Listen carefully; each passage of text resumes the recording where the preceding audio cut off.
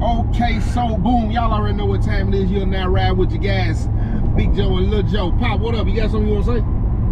Yeah, what's going on with everybody out there, man? How you doing? Everybody, I hope everybody's doing well today. You know, I'm just trying to see what you want to talk about today. If you got anything special you want to, get off your chest or whatnot, You already know. Commercial break me, please, first and foremost, though. Everybody been asking, my daddy to get a YouTube. He got his YouTube channel up and popping, man. And y'all do me a favor, man, if you will. If it ain't too much to ask for, man, y'all go support the page. Go subscribe. Check out the content he got on his page. What's the page? Doing Time with Joe on YouTube. Doing Time with Joe without the G. Yeah. D-O-I-N. Doing Time with Joe. I'll tag it in the description. But man, I ain't really got much to talk about today, Daddy, man. I'm on the road. I'm out here in Houston. I got my homegirl Raina with me. I've been telling you about it. You know what I'm saying? We just out here. Yeah. Finna put some content together. But man, how you doing though? Let's talk about that. Like, how do you? Because a lot of times people call home and automatically, because it's almost like people who are incarcerated do a lot of giving advice and giving information, but like, where your mental at today? Like, where you at? Oh man, I'm all over the place, really, man. There's a lot of things going on in here, just trying to cope with. We got a lot of new officers that are training, and they come in a little bit gung-ho about what they want to do, and I got to adjust to it. Everybody here has to adjust to it every time we get somebody new. So that's where I'm at right now. We had some stuff go on this week where, they came in and took our stuff from us, and stuff that you bought for me or the families bought for me. I had to throw some of that away because they wouldn't let me keep it, saying that I'm not in compliance. And then they find out later on that they were wrong, but the property that I've had to throw away, it's gone. So, I've just been dealing with that kind of stuff, without having to put that off on y'all, not telling y'all, like, look, you bought me something, I had to throw it away, you know what I'm saying? And just trying to deal with that kind of stuff in here, man, What did they have? Like, they had to, come through and they did a shakedown, or they just went, making sure it wasn't even a shakedown. It was just like there's a certain amount of property that we're allowed to have, right? They done started back on it. Yeah, well, but not necessarily. The new officers are, they straight out of the academy, so they come in, they say, well, this policy says this policy says, but they were reading the wrong policy. It got corrected, but when it got corrected, the damage was already done. So, working that stuff out and just having to put up with that type of stuff. And I know a lot of people out there, it might not mean a lot, but, we don't make a lot of money in here, and then the money that we do get comes from y'all, our family. And when you buy us something, that stuff means a lot to us. You know what I'm saying? I had to throw away, I know it don't mean a lot, but I had to throw away like 5 T-shirts that you've bought for me. You feel what I'm saying? Yeah. Good T-shirts. And people out there take something like that for granted. You know what I'm saying? But you can't take stuff like that for granted in here, man. And I just feel bad about that. I feel like, they don't see us. It's one of those situations again, right? But I'm going to tell you what I did do, man. I go to this philosophy class, right? Yeah. That Western Kentucky University puts on here. Shout out to Dr. Anton and the crew, right? But anyway, I was telling her about the situation, right? And she made me realize something, man, that I've been struggling with for years, man. But she did it in such a way. It was so simple and straightforward. It was like, I get it, right? Because I told her, I said, this made me feel like I was not seen, being dehumanized again. You know how they do that, right? And over and over. So when she said to me, she looked at me and she looked at the other guys in her, because I wasn't the only one that was going through this. And she said, look, she said, you are human, right? I'm like, yeah. She said, you do have value, right? You believe you have value, right? And I'm like, yeah, I do. Yeah. And she said, then they can't dehumanize you. They can only dehumanize you if you believe that. Right. And when she said that, it was like, what the? Yeah. All these years, these years I've been struggling with that, right? And then in less than 5 seconds, she made it seem like I don't have to accept being dehumanized. Right. And that's what I had been doing, right? In my mind, I had been accepting it. And I feel okay. I don't like the fact that I had to get rid of my property. Right. You know what I'm saying? But I don't feel like it was personal. You know what I'm saying? It was about me. You feel what I mean? And it just made me feel good. But that's just something that I learned, man. And, I think that I would hope that people out there would take stuff that they have for granted, the people in their lives for granted, and the freedoms that they have for granted, and all this and that. But, don't take what somebody does for you for granted either. And if somebody tries to make you feel like you're less than, right, or somebody's calling you out of your name, like a B or an H or whatever the case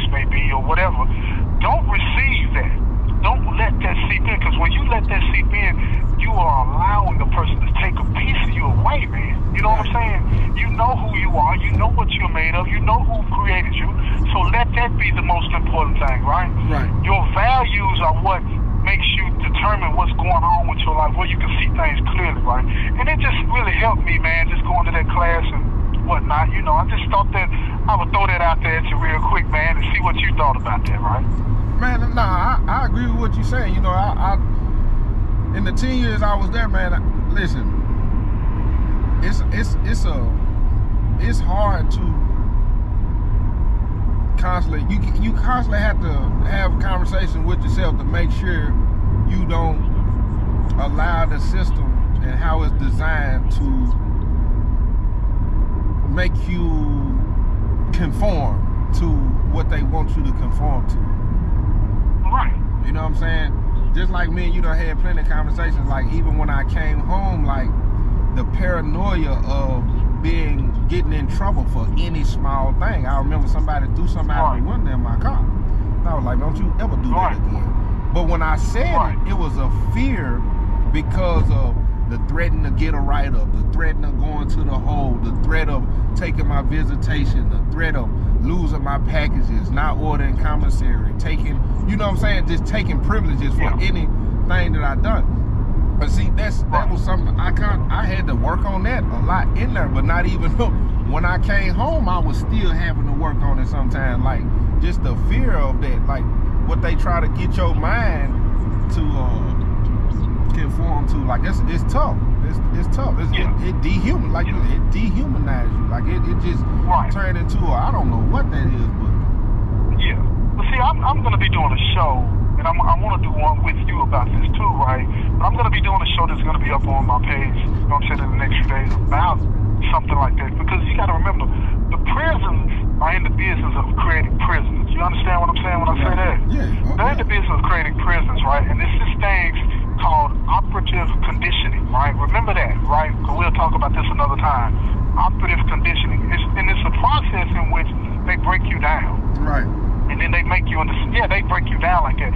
So all of those things that they do on a daily basis that make us feel a certain way, that make us feel less than, those are things by design that they do. And then, like I said, they're in the business of creating prisoners and whatnot, and we have to be aware of that. Right. And if you receive that, and see, if you're not aware of it, you're gonna receive it because, I mean, we live in a bubble in here, so we don't have anything to bounce off of that to say, no, this is not it. You feel what I'm saying? And it's hard to explain to somebody that we love or love us that hasn't been through this. You feel me? That's why, you know, the conversation that me and you have is so important to me. You know what I'm saying? And what we share with people out there. See, because you won't understand that. Go ahead. You see, I'm gonna say this. It worked outside the fence too. It worked inside and outside the fence. It's things that's going on out here in the world where they get people who are in the free world conditioned to operate, and you become a prisoner out here as well. And people ain't no question. I tell people all the time, look, don't get it twisted because you think you free, that you ain't locked up. Because it's a lot of people that are. And guess what? Me, and it's funny, Daddy, because I've been incarcerated. So now that I'm mentally, spiritually, and in many different other ways how I'm free, I'm able to see very easily people who out here just think they in the free world, they free, and I can tell now you in prison. Matter of fact, you ain't only in prison, you on 23-1. These folks done conditioned and broke you down, and you done conform so hard to how these people want you to operate, and you can't see it. You think you out here, man, and then them people locked up. Now you locked up. Yeah, they locked up too. Yeah, you make a good point. I dig that. You make a good point. But yeah, that's all I really wanted to throw at you, man. You know, I know you're on the road and whatnot. Y'all take care of some things. I get this question a lot, man. I've been hesitant to ask. You know what I'm saying? Yeah. But I'm gonna go ahead and ask, because I know a lot of people be asking. Like because I appreciate the love that they have for you. You know what I'm saying? You my pops. You know what I'm saying? And I do too. Real talk. But I see it every time in the comment section. People ask, like, because it's always free Big Joe, and then it's what is like, what's the process? Is it any way? Is there anything we could do to help? Have you exhausted all of your appeals? Like, they want to know, like, where you at with your time and what's going on. I still have some time to do, right? I still have some time to do but what I am going to do, coming after the first of the year, I'm going to be filing what they call a clemency application in Tennessee, right? And I'm going to be asking the governor to give me some relief. You know what I'm saying? So I can get up out of here. You feel what I'm saying? And I'm going to base it on my rehabilitation because I'm not the person, well, I like to say reformation. I'm not the person that I was before. And I want people to see that. So anybody that is out there that wants to help me, this may sound, you know what I'm saying, like I'm talking about my business, but I'm not. I need you to subscribe. I need you to subscribe to the page. I need you to follow and listen because these things that I'm doing are going to be a part of my application saying, look, this is what I'm doing, this is what I'm contributing. And if I have people listening and following and supporting what I'm saying, that's going to become part of the record when I do put my application in. And they'll be able to actually see because I'm going to have those pages where people leave comments. I'm going to have those pages in that application so people can see the people that I got to submit the application to so they can see what people are saying and the support that is there. You know what I'm saying? And that is the biggest thing right now. Of course, well, not the biggest thing. The biggest thing is your prayers. Give me that. Right. You know what I'm saying? I take that above all, right? But yeah, the support, man. And it means a lot. It means an awful lot because what the people that I'm going to be submitting my application to, what they want to know is, do you have that support out there? Do you have a way that you'll be able to support yourself? Do you have that family support?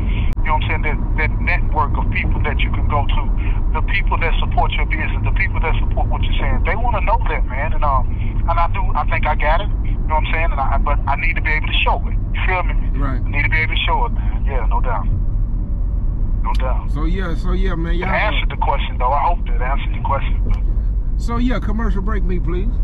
Man, y'all go subscribe to the channel, man. Doing Time with Joe. It's DOIN. Time with Joe. JOE. I'm gonna put it in the description box when I post this video.